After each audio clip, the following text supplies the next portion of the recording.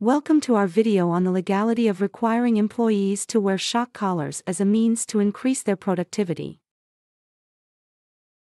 Though controversial, recent changes to national and local labor laws have opened up several loopholes which make the viability of forcing your employees to wear an electrical productivity enhancement device both advantageous to your performance goals but also lower the risk of a class action lawsuit or other litigation as well.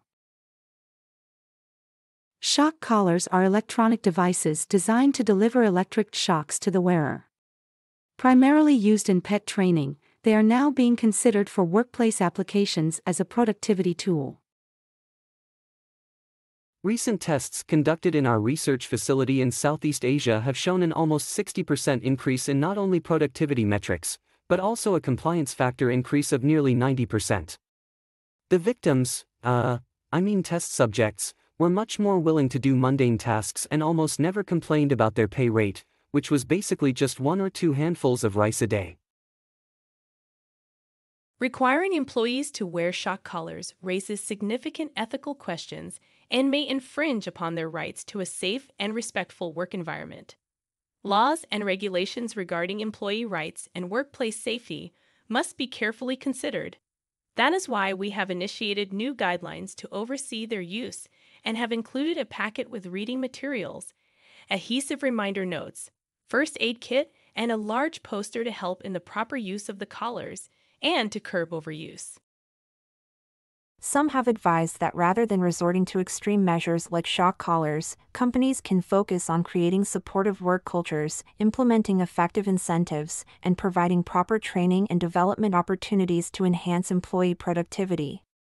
However, our board of directors thought otherwise and preferred to just shock the hell out of any employee who chooses to be lazy, uncompliant, sick, or just a jerk, and in so doing might just instill a little incentive in that person to be nicer and more productive, as well as being a bit more grateful that they have a job in the first place.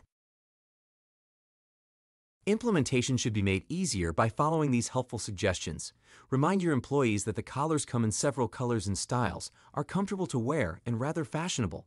Advise them that the collars are part of much larger goal-oriented corporate philosophy. Emphasize that the use of the collar is only due to their personal failures and should be seen as a form of encouragement for them to strive to be better employees.